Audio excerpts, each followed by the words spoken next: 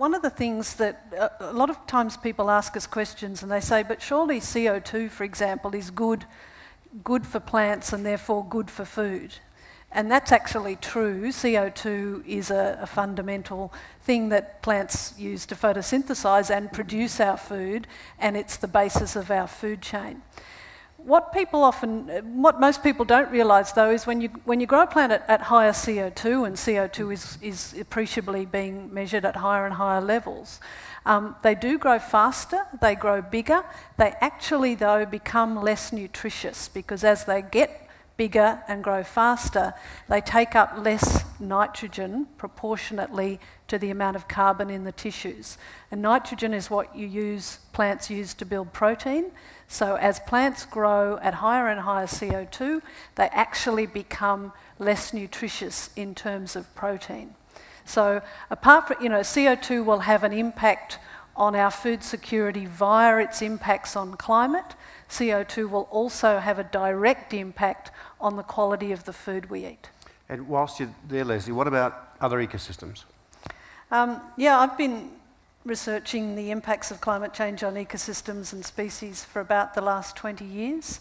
And one of the things that we're most concerned about is the impact of climate change on natural systems because they've got probably the least ability to adapt quickly enough.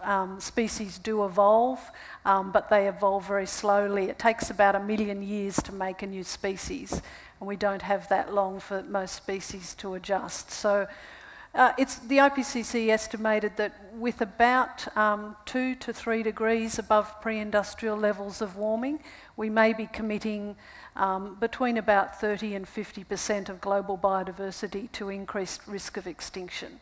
Now, we're already at nearly 1 degree towards that goal, if you'd like to call it a goal.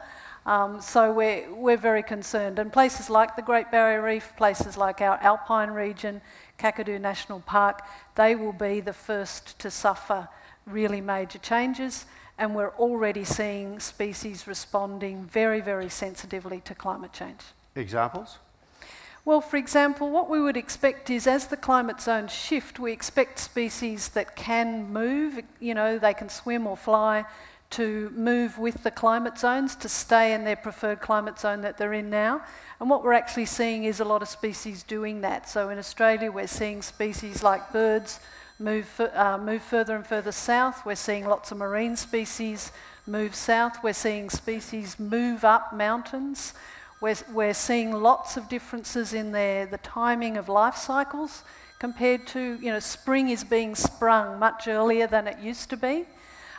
So we know that even with fractions of degree of warming per decade, the natural ecosystems are responding very, very sensitively. Thank you. Gentlemen here.